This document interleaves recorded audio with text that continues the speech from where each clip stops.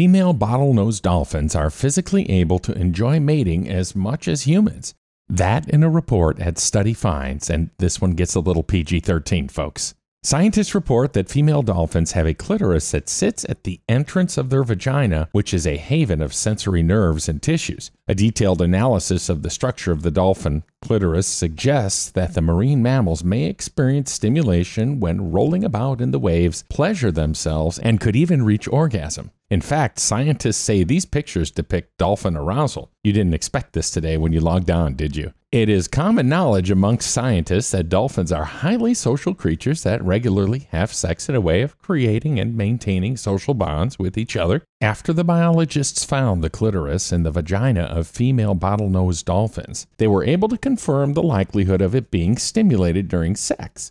In fact, the team received reports of female dolphins rubbing each other's clitorises with their snouts, flippers, and flukes, also seen in this picture. For their research, Patricia Brennan, an assistant professor of biological sciences at Mount Holyoke College, and her team studied the clitorises from 11 female dolphins that had died from natural causes. They then examined them for the presence, shape, and configuration of their erectile bodies. They also looked at how nerve fibers ran through the tissue, seen here, and were able to confirm that what they saw were working clitorises in dolphins. Brennan said, quote, "Just like the human clitoris, the dolphin clitoris has large areas of erectile tissue that fill up with blood.